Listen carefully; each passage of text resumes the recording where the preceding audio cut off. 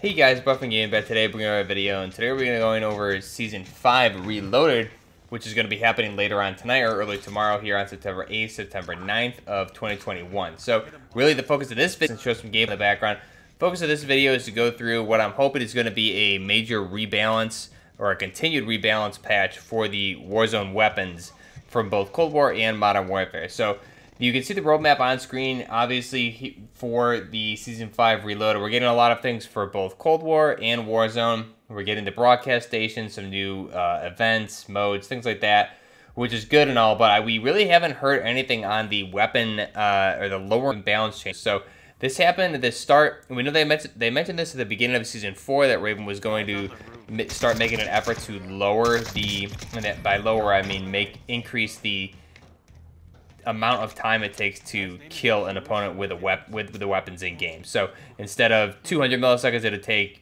275 milliseconds or 300 milliseconds to kill somebody with a weapon. So they're raising the TTK by ultimately lowering it, essentially, in order to make it longer times to kill. So that way you're not getting beamed so heavily by a lot of the no recoil weapons and just some of the meta. It really kind of eliminates that meta factor and relies more so on gun skill with different weapons. So they did a huge balance patch here in the Season 4 Reload, where we saw almost, I would say it was probably somewhere around 65% of the weapons in the game for Warzone were rebalanced, and their TTKs and damage values were adjusted. So I'm really expecting to see something similar to that here with Season 5 Reloaded. It's just a question of if it's going to happen, because we haven't really heard anything from Raven Software lately on this. They've been pretty quiet about everything. They've been doing a little bit of weapon tuning here and there, but nothing major. And I think now we're at a spot where I think between Season 4 and 5, I believe the Krig 6 received, I want to say it was at least one, but I thought it was two different balance changes to increase the recoil and adjust the damage values on the weapon. And the recoil itself on the Cold War weapons, specifically the Krig 6 and the Stoner, is still really non-existent when you use the mil-spec barrels, the last barrel attachment for those weapons. Really, the recoil is really non-existent on these weapons. So really what I'm hoping for is a large rebalance change here. And you can see the gameplay in the background, just running the AK-47, the Modern Warfare AK-47, and using it pretty effectively here in Warzone. Again, this is a really hard weapon to use, and I think this serves as a really good example. If you compare this weapon to the AMAX, as well as some of the other, especially if we look at something like the C58 and some other Cold War weapons that would fire the same 7.62 by 39, and the C58 obviously firing the same caliber that the Scar fires, being the 7.62 by 51. So if we're looking at overall ballistics, or at least caliber size, a lot of these weapons should not have drastic changes to the damage values as well as just the recoil for the weapons. Like something like the Scar should have better mobility than the C58. Especially the C58 can have, I believe it's a 50-round drum, and the Scar can only carry max of 30 rounds. The Scar itself is a very light weapon in real life, whereas the C58 is going to be a lot heavier, especially when you're carrying 50 rounds of 7.62 by 51 NATO. And the Scar itself has fairly low recoil for a battle rifle, whereas the C58 is a weapon that would have higher recoil, and it seems to be the complete opposite. So this is hopefully something that I'm really crossing my fingers on that they can address sooner rather than later, and I'm hoping that comes in tomorrow's Season 5 Reloaded with a balance change. Again, a huge balance overhaul we need continued. I think the Warzone weapons, or the Cold War weapons specifically, need a lot more recoil, some more specifically visual recoil. Now, I have a video ready to go on this. However, I want to hold off at least another day or two to see if they adjust this at all, because it wouldn't really make sense to release this video saying what they need to do if they end up doing it. So mainly my main concern right now, just to give you some insight, is that the Cold War weapons really they have some recoil, although it is very low and it's straight vertical, so it's very easy to control. However, if you were to compare some of the Modern Warfare weapons, if we look at like the Kilo, the M13, these lower recoil weapons, and compare them to like the Krig and the Stoner when they're kitted out for max recoil mitigation, the Cold War weapons, the scopes themselves, or the optics that you may be using, you could be using the 3x optic on these weapons for the Cold War weapons. The optics themselves do not have any residual recoil from the weapon. So it's almost as if the optic itself is almost like a free-floating optic off of the weapon, And if the weapon itself is recoiling, as that bolt is kicking back and the barrel or the muzzle of the weapon is rising, you would have a visual shake from the optic itself. Now, we don't see that with the Cold War weapons. We do see it with the Modern Warfare weapons. And that's why something like the Kilo and the M13, some of these weapons, even though they're low recoil, you still get that visual shake with the optic as that bolt hits back on full automatic fire.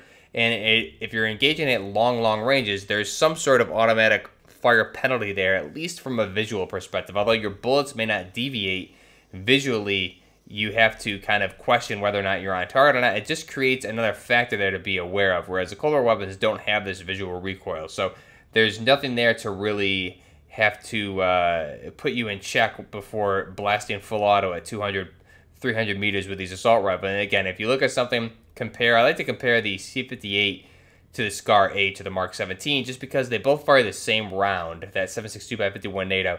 C58 is a far superior weapon in game than the SCAR. The SCAR has always been a very underutilized weapon. It's funny because the SCAR actually received some buffs prior to this Season 4 reloaded huge weapon balance overhaul.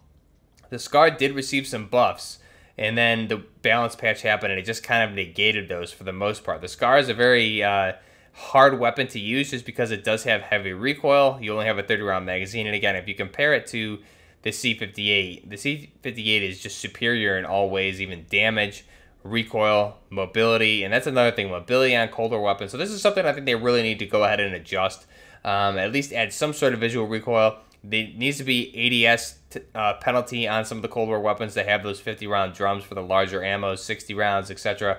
And there just needs to be a little bit more balancing to bring them in line with the Modern Warfare weapons, especially because we have the World War II integration coming here with Vanguard. So hopefully that's something they can do. Some weapons that I really want to see buffed here, or at least see some favorable changes from the Modern Warfare side. Then we'll get into Cold War side. The Modern Warfare changes, I think the M13, I'd like to see some changes to the 300 Blackout rounds. I'd like to see, the 300 Blackout is more comparable to the Russian 7.62x39 caliber. So this is a larger caliber. So this overall should just do more damage instead of more damage at range, right? It doesn't really do more damage in game now. It just, you have greater damage values carrying across ranges. But up close, things like that, you're not doing more damage. Whereas the Cold War weapons, they actually have some of those barrels that do that. So 300 Blackout, I think that itself should be, not only when you're firing it without a suppressor, it shouldn't show up on the minimap because it's a subsonic round, but you should also be dealing more damage with that. Obviously, the bullet velocity is slower. There's some pros and cons to this, which would actually balance that out really well, and it would give you a reason to use the 300 Blackout if it were at closer range.